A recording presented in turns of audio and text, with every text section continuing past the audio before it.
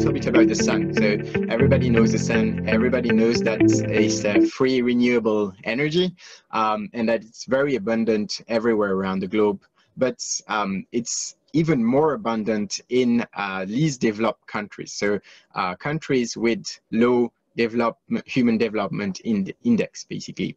Unfortunately, you don't see a lot of photovoltaic technology in these countries. So they have a very small photovoltaic capacity. And this is mostly because conventional photovoltaics, like based on silicon technology, is very costly. Unfortunately, this does not allow for broad implementation of photovoltaics, let's say. And because of that, for example, if you look at Ethiopia, a 1 square meter solar cells with a 5% power conversion efficiency would be enough to cover the annual energy use of each people living in Ethiopia. But they can't really do that right now because the photovoltaic technology is too expensive. And providing them access to this kind of clean, renewable energy means that they would have warm food, better education, better access to hospitals and healthcare. So the social impact of this kind of research is very important. As I was mentioning, though, the conventional photovoltaics, so silicon-based photovoltaics, require costly materials and also costly equipment. And also, if you look at the little figure here, you can see that you need to heat the silicon at temperatures over 1,400 degrees. So because of that, you also need a high energy input, which means you will also generate carbon dioxide emissions when you fabricate your solar cells.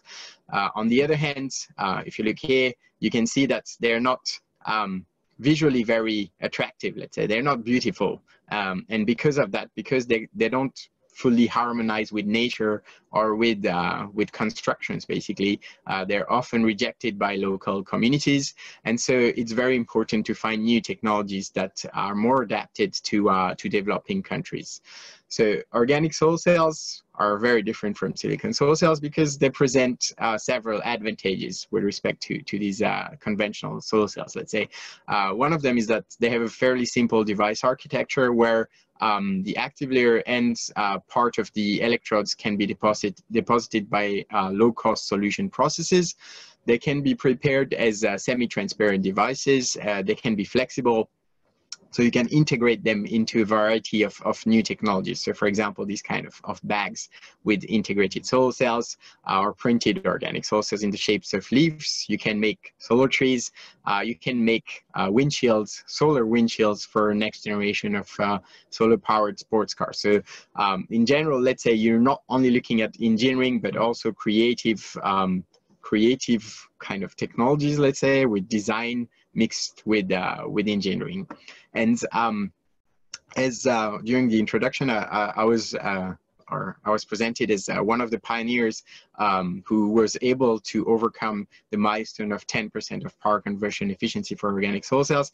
That was in 2015. I was actually quite proud to be one of the first researchers to make these kind of solar cells, but it's in only 5 years since then, now my record efficiencies have been largely overcome, and now the new record this year is 18%, and it's probably going to grow very quickly.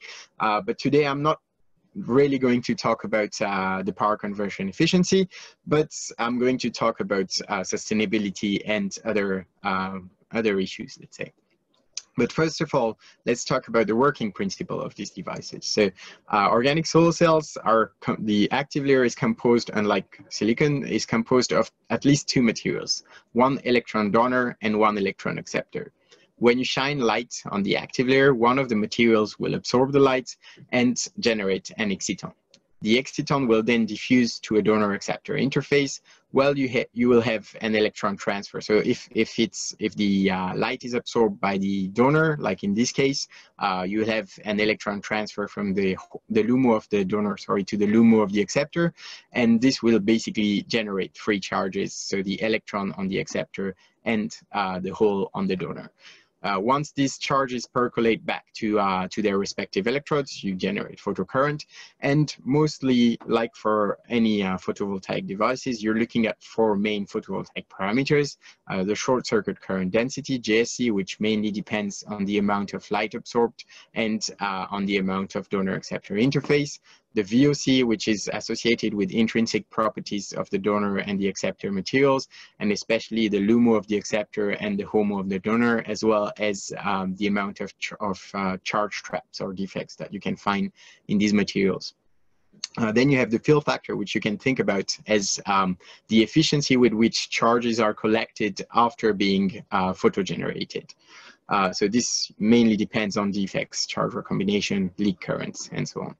And of course, everybody judges these kind of photovoltaic devices through the power conversion efficiency, which is the ratio between the power input, so the solar energy, and the power output, which is an electrical power in this case. Now, I was talking about these semi-transparent or transparent devices, and I presented them as being very easily integrated into a variety of technology. But to do that, you need to fabricate something that I like to call invisible photovoltaic windows. By invisible, I mean that you don't realize that it's there. And unfortunately, most of organic soil cells are only based on two active materials, one donor and one acceptor. It can be a fullerene acceptor or a non-fullerene acceptor, but because you only use two materials, you can't uniformly absorb the visible light. So you end up with these kind of devices here that have a kind of like red glass aspect or blue glass aspect, depending on which materials you're using. So what we tried to do in my lab was to add another component to this active layer here, which is composed of PCDTBT and PC71BM. We added this ITIC, which is a new non-fullerene acceptor, which has complementary absorption properties to the two other materials. And using this, you can see here that we made photovoltaic windows that have a completely neutral color. So you don't see any red color.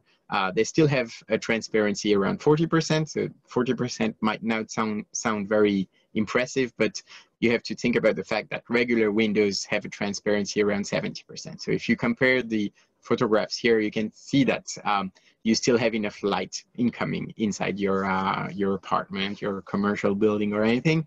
And unlike regular windows, they generate electrical power, so 40 watt per square meter.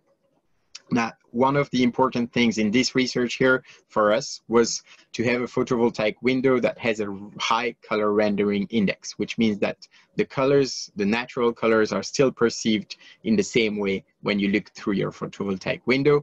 And by using a combination of these three materials, we were able to get color rendering indices over 95, which means that it's almost exactly the same color as when you look through a regular window.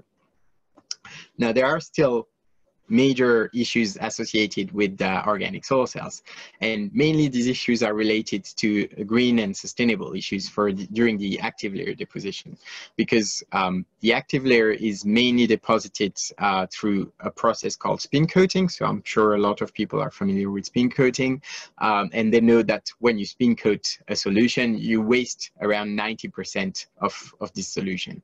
The major issue with organic soil cells is that the active layer solution not only contains costly materials, but also hazardous solvents like chlorobenzene or dichlorobenzene. So when you waste 90% of these hazardous solvents into the environment, let's say, you generate a lot of air and water contamination, which can cause a lot of health issues like lung diseases, skin rashes, or infertility. So what we tried to first understand is if we could modify the active materials so that they become water soluble. Why is that? Because unlike chlorinated solvents, which are dangerous for health and the environment, water is very eco-friendly. So you can waste water, or we shouldn't waste water, but even if it's released in the environment, it doesn't cause major issues, let's say. What we tried to do was to use the state-of-the-art donor and acceptor materials, so P3HT, which is a conjugated polymer, and PCBM, which is a fullerene derivative.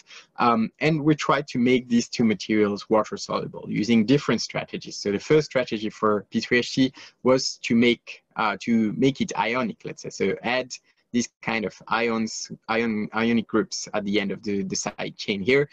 This is a common strategy actually, which is normally used for interlayers and not for active materials, but it makes this kind of P3HT based material soluble in water.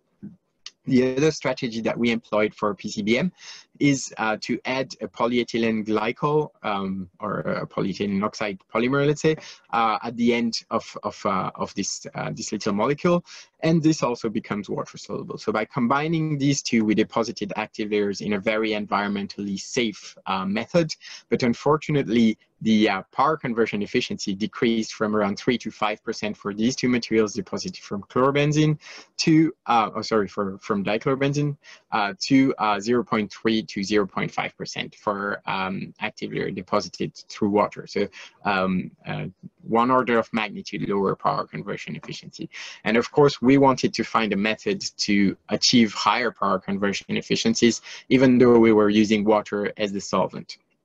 So to do that, we used an alternative approach, which is called the Landfester method or the miniemulsion method, in which you first prepare the organic semiconductors into a chloroform solution, and separately you disperse surfactant into an aqueous solution, basically. These surfactants are used as dispersing agent. You then start mixing these two phases here. You use ultrasonication, you use stirring, and you generate these kinds of mini emulsion here. After evaporating chloroform, you can actually collect it and reuse it, so it's still environmentally safe. You get these kind of nanoparticle dispersions in water, so a colloidal solution.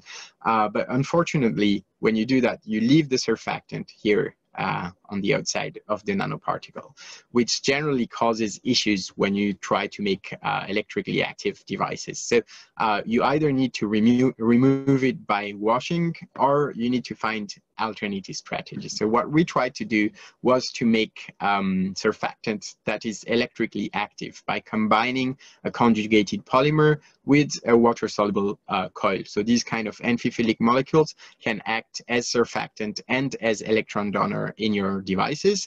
And thanks to that, we were able to make devices with power conversion efficiencies around 2.5%. So this is similar performances to those deposited from chlorinated solvents. So you're making environmental friendly devices, but with just a small reduction in performances, let's say. One of the problems though still remains. Because you're using spin coating, you're wasting a lot of material when you deposit your active layer. And the other thing is that even though you can collect most of the chloroform here, you're still releasing a little bit into the atmosphere. So instead of trying to go towards environment-friendly solvents, we thought about reducing wastes during active layer deposition. So basically finding alternatives to spin coating. And one of the processes that we thought about is called push coating. Push coating was first employed in 2012 by Ikawa et al. It's published in Nature Communications, and what they did was basically deposit a very small amount of active layer solution, or active material solution, which is 20 times less than what they use for spin coating. And on top of that, they press a silicon elastomer, so a PDMS stamp, basically. Because of capillary forces, the solution will spread between the substrate and the stamp. And after that, you have a second step where the solvent will diffuse into the PDMS, and what you obtain is nice, active layer with no material waste. So it's very sustainable fabrication. And on the other hand, the solvent is trapped inside PDMS temporarily, so it's very easily recycled. They were able to apply this to organic field effect transistors.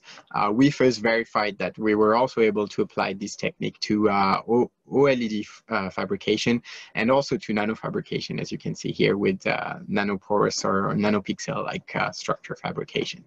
But unfortunately, when you go to organic soil cells, you're not only using one active material, but two in the blend. So the drying dynamics of your films become much more important. So we still tried to see if push coating could be used for organic soil cell active layer fabrication. And to have a fair comparison, we didn't only compare it to spin coating, but also to other techniques like spray coating or blade coating. As you can see here, compared to push coating, blade coating uses twice as much solution. This is still 10 times less than spin coating, and spray coating uses approximately half of what you use for spin coating. So if we think about it in terms of green and sustainable process, push coating and blade coating are the best. But unfortunately, unlike push coating, when you use blade coating, you have a decrease in power conversion efficiency. So for spin coating, you have around 5.8% of power conversion efficiency, which is the same for push coating. But when you move to electrospray or spraying, let's say, and blade coating, you decrease this to below 5%.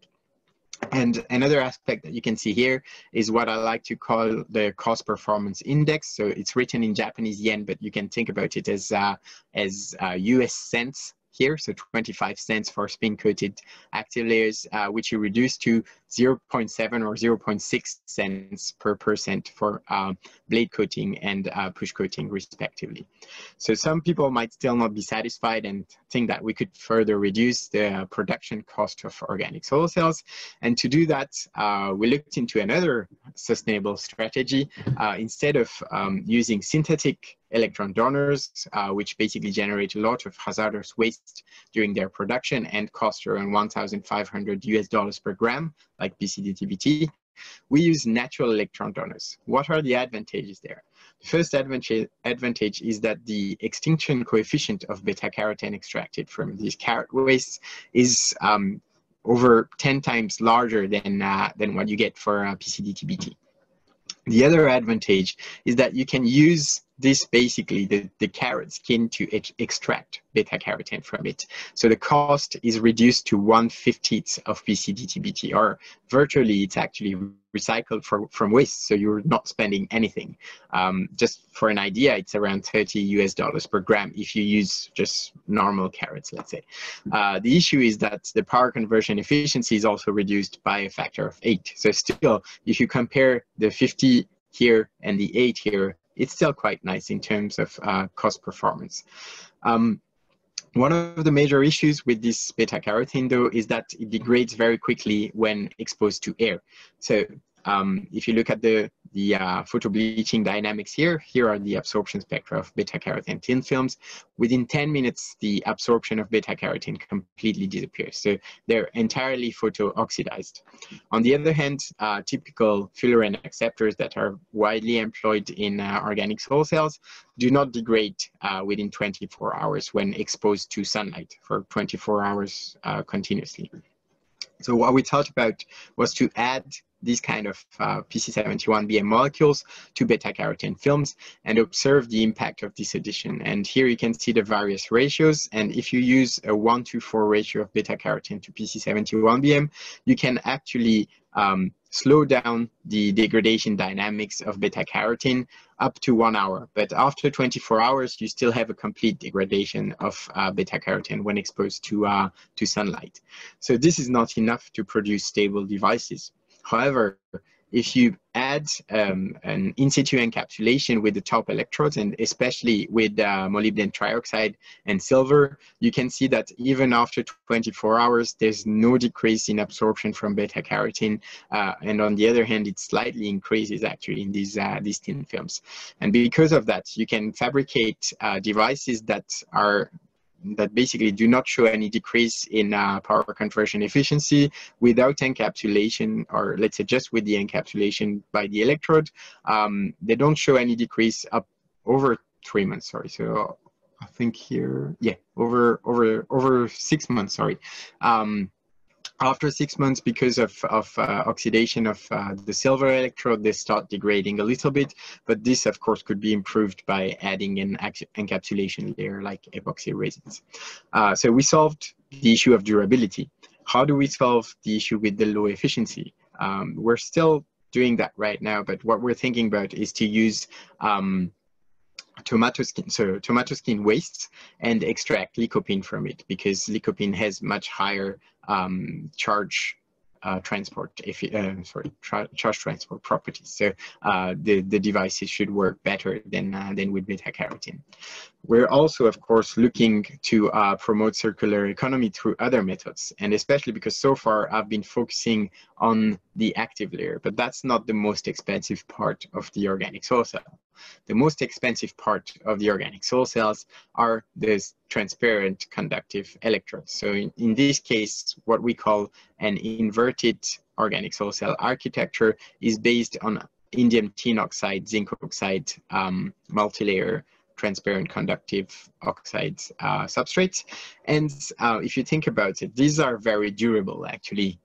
The organic layer and the top electrode might not be so long-lasting, let's say, but when you think about the potential applications for these kind of devices, you usually aim for a lifetime of around 5 years. But after these 5 years, you will just discard everything together, and basically a short lifetime means more wastes. So what if you could recycle the expensive materials from these wastes here and basically re-inject them into the fabrication cycle?